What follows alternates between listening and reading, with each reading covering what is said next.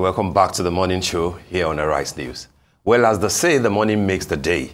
As we link up with Arise Abuja studios to have a conversation with Auwal Rafsanjani, who is a development activist who earlier this month led a coalition of Nigerian civil society organizations to Washington, D.C., United States, to protest against plans by the federal government to go a borrowing again, despite unfavorable economic indicators at home. Good morning, Auwal. Good to have you again. All right, good morning. Good to be back with you. Yes, I can hear you very well. All right, thank you. Yes, thank you. Okay, all right, let's dive straight into it. You are in Washington, D.C. For the World Bank IMF meetings, and you practically staged a protest. Your intentions were clear. Nigeria cannot afford additional borrowings. But then the argument from government is that as long as Nigeria is able to pay back and our development rests solely on borrowing, they will still have to proceed. Tell us, why did you have to go through that route in Washington, D.C., and how bad are things in terms of exposure, to facilities locally and internationally? Thank you very much. Yearly, each time IMF World Bank is having its meetings, civil society across the world, they meet to discuss state of financing, looking at individual countries and even the region generally. So this year, we also met, and we actually had meeting with the directors of IMF World Bank in Washington, D.C. This was just a select meeting of African civil society leaders, which we actually do routinely with them to discuss our concern, especially the lack of transparency in the management of our resources in Africa and the role that the IMF World Bank are playing. So it was an opportunity to actually have a direct conversation with them, to express our concern and to also find out what they are actually doing with our government. This is because Nigerian government in particular is not interested in discussing with the non-state actors, particularly civil society organizations, on the state of the economy, and also giving them opportunity to discuss or suggest ways in which the economy can be improved, and also particularly with regard to the issues of this reckless debt borrowing.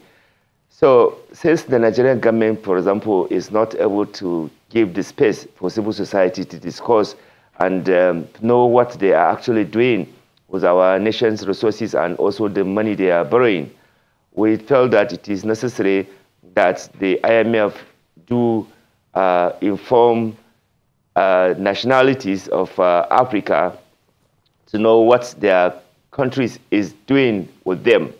Ideally, the countries in Africa, country leaders, should be able to be having kind of a round discussion or round table, with the various civil society or state actors, as non-state actors that are interested in the financial management in the country. But since they are not interested to be more transparent and inform the public, through the civil society, what they are actually doing, and when they borrow money, what they are doing the money beyond just the official statement. So we felt that it is necessary, the IMF has obligation to let us know what our country is doing with them.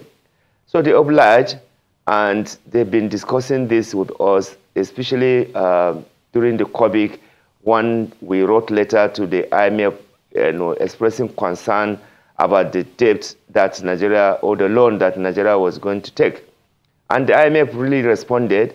In that letter, we stated clearly our concern about the need for the loan to be attached with transparency in the spending, and also clearly spelling out procurement emergency, and ensuring that also there will be safe reporting for the civil society and journalists on how the money is going to be utilized. Another issue, they responded. Nigerian government did not even bother to respond to our concern. So the 3.4 billion that was collected for the COVID palliative, You saw how it ended up. We predicted that there might be a problem because of the inflow of money that was going to come. There might not be transparency in the spending, and exactly that was what happened. You could see that some of the politicians, even the palliative, for the COVID, they store it in their own homes and their own private stores. So Nigerians were not given that, and in fact, we were even told, even children who were in school at that time, who were told that they were feeding them with a huge amount of billions of naira. So that's how that money also went. And other loans that Nigerian government are collecting, which is clearly deviating even from the legal framework on how Nigeria should borrow money. We have Fiscal Responsibility Act, which clearly states how loans are going to be, or how loans are going to be borrowed and managed. But in all honesty, this has not met the necessary requirement, what is supposed to comply with the, with the debt management fiscal regulation in the country. That has not been happening. We also see that there's total lack of transparency in the way and manner in which those loans were taken. We have also seen that there's a total poor legislative oversight from the National Assembly, and even the fact that there's no any public audit on the debt that are being taken. This is a huge concern, and this is a deviation from even the law that allows Nigerian government to borrow money. Secondly, we have seen also the recklessness at which when these loans are collected that are even mismanaged. The loans are supposed to be used for development, and they are supposed to pay back. But what we see is that some people sit down, eat this money, or mismanage this money, as we have seen a lot of it happening both at local and national debt that have been taken, whether it is the foreign loan, whether it is the national loan. Thirdly, we have seen that our entire revenue that we are getting, almost 90% of it is going into debt servicing. Debt servicing. This is a huge concern because you are actually mortgaging even the entire nation future. And we cannot continue to do this because when the loans are collected and they are not put to the appropriate use, which can help bring development and help bring human capital development in the country, it must be a concern to any serious person because the debt profiling is such a reckless and scandalous one that is happening. Every minute you rise up and you go and borrow money. And the worst part of it is that you have even gone to commercial banks where the interest rate is very high. And, we are just, taking these loans without concrete, outcome or output from those loans. That is why civil society organizations have been very, very worried and concerned. So during the spring meeting at World Bank, IMF meeting, after meeting with the executive directors of the IMF World Bank, we also had, a kind of a discussion, and we met with other, nationals, other civil society organizations and media to discuss and express worry and concern and condemn in totality the, excessive use of our public funds in the name of borrowing money to go and be doing things that are not profitable, that will not bring about development in the country. Recently, again, we have seen how Nigerian government is borrowing or had borrowed $800 million in the name of palliative for the removal of the subsidy. First and foremost, part of the reason why civil society are against this excessive borrowing is because you cannot be borrowing to go and finance subsidy fraud. Everybody knows in this country, including President Muhammadu Buhari, knows that subsidy, the one that we are paying in the last 10 years, is completely nothing but fraud because you borrow this money, you inject it in the name of payment of subsidy. When Nigerians, they don't see any subsidy. I grew up in Kano, like I've always said. I've seen in the last 30 years, hardly you go to any filling station, you buy official fuel. It is always black market.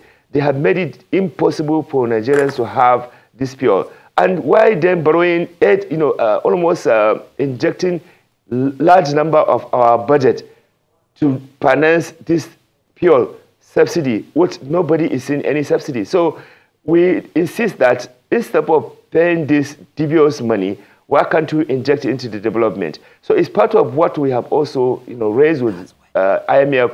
But luckily, even the IMF themselves, they are also worried and concerned that this subsidy regime is not sustainable, and because it is also not being run in a very transparent manner, it could be a concern. And we are therefore insisting that Nigerian government must not and cannot continue with this thing. So to say you are borrowing 800 million to mitigate the effect of subsidy removal without having any clear, transparent framework on how to monitor and how to ensure that this money is going to go into the right persons, this is also going to be another potential fraud that is going to happen, because in the past we have seen how such kind of so-called palliative did not go well and did not get the appropriate and the correct poor Nigerians who are supposed to benefit, whose this borrowing was done in their name.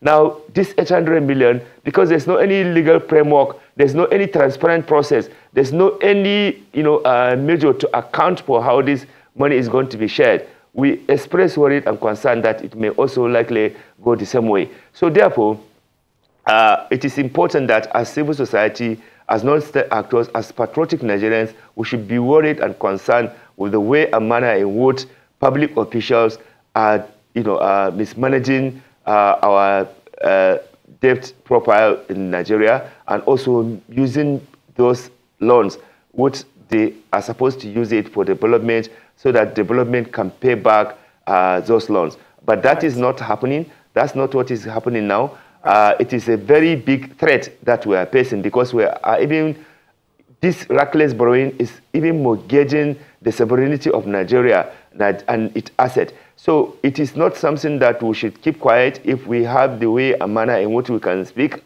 so that things can be corrected. But this government is going with all this unfair debt profiling on Nigeria and Nigerians. They are living and they are not bothered, and only 2 months, less than 2 months for them to go, they are now borrowing more money. Why this borrowing? Why can't you be more proactive to improve the processes of ensuring that you even reform the tax regime in the country? Why can't you also be more transparent in the way and manner in which you borrow and spend this money? Why can't you be more innovative to increase the revenue for the nation, so that all this borrowing can actually stop? Because if you block the money that is being stolen in Nigeria, you would have reduced all this unnecessary burden for borrowing. Mr. Auwal, you've mentioned a couple of issues, burning issues, in your response as to why your group, took its protested against external borrowings in Washington, D.C. You've mentioned, accountability and the way the federal government goes about debt servicing. You also were about to highlight what the incoming government will be inheriting, which I'd like for you to touch more on. And I'd like for you to also touch more on the immediate steps the incoming government could take to forestall further depreciation in our GDP. Thank you very much. I think, it is absolutely necessary, like we said during the meeting we had in Washington, D.C. with the, some group of activists and also journalists. We said that the incoming administration, when they come in, they must prioritize and have proper economic policy in the country that can mitigate the unfair poverty that has been created in the country. Secondly, we have also suggested to the incoming administration that they must have efficient and competent economic management team in place that can be saddled with looking and reviewing various programs and policies of government in terms of economy, we must ensure that the economic management team are comprising of people, who are experts, who also will have the opportunity or will have the leverage to be able to suggest concrete measures that can salvage our economy. We have also, said that the inconsistency in the monetary policies in the country must be addressed. The kind of inconsistency and recklessness in which our, central bank run the nation, is not acceptable, and it must be reviewed. We have also suggested that the incoming administration must improve on the revenue drive. We have also suggested that the incoming administration must make sure that the illicit financial flow and money laundering that is making this country to be a laughing nation must be stopped. We cannot afford to be losing these huge billions of dollars to the illicit financial flow or to the money laundering that people are just stealing from one local government to another, from one state to another, and at federal level. It's like there's a democratization of stealing and looting of public funds in Nigeria. We say that the incoming administration must do everything possible to block those leakages. Otherwise, they cannot even run the government. The debt profiling that we have accumulated so far, both at national and the state level, both local loans and international loan that we have taken, this incoming administration cannot effectively perform. They cannot be able to go anywhere because the country is already crippled with this unfair debt, profiling and, monumental corruption that has undermined the effectiveness of the economy. We also suggested to this new administration that will come that the ease of doing business must be consolidated, because if you continue to have a policy that will not encourage the investors to come because of corruption, then nobody is going to come and invest in Nigeria. So the infrastructure that is needed for the investors to come, which is power, must also be given priority, because if you do not have power, not only international investors will not come, even the small-scale businesses and medium-scale businesses are already dying and crippling because of lack of power and other infrastructure. There's no way you can continue with this. Then when you look at the shameless act of what they call oil theft, there's no way this new administration will come with this kind of shameless oil theft, which is only happening in Nigeria. Nigeria appears to be the only country in the world where you are having almost, a pre or legalized oil theft.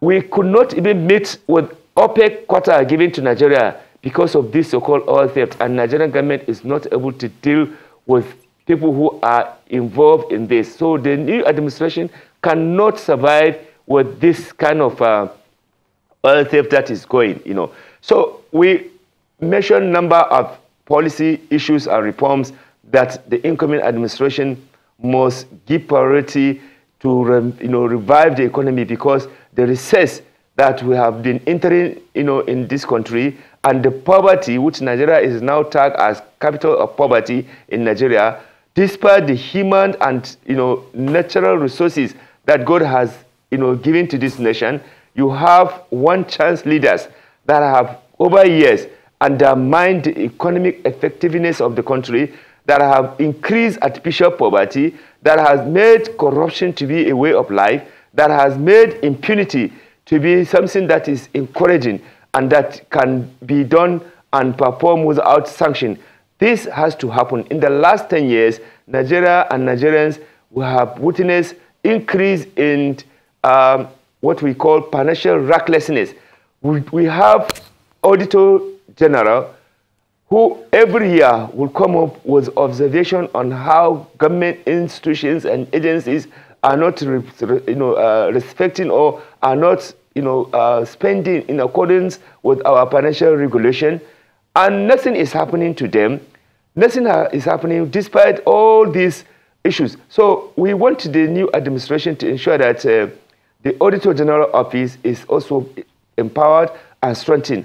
But more importantly, the legislature, which is elected to help ensure that government program and policies are properly scrutinized and comply with, must rise up to first and foremost educate themselves about the financial institutions, including even these international financial institutions that are borrowing money to Nigeria. They must understand how they work, and they must be patriotic to object to any unfair or unreasonable borrowing that the country want to do.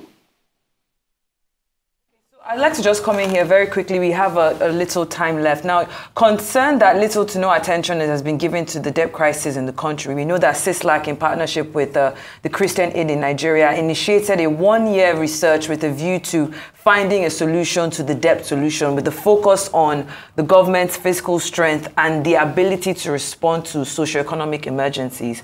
Now, records from both national and international financial and debt institutions regarding Nigeria's debt reveal this deep crisis. So what other findings from that have you been, other findings did you get from that research? And besides the policy options that you believe should be implemented for addressing the debt emergency, how can the lack of transparency on lending and borrowing and the inability to track those funds itself be fixed?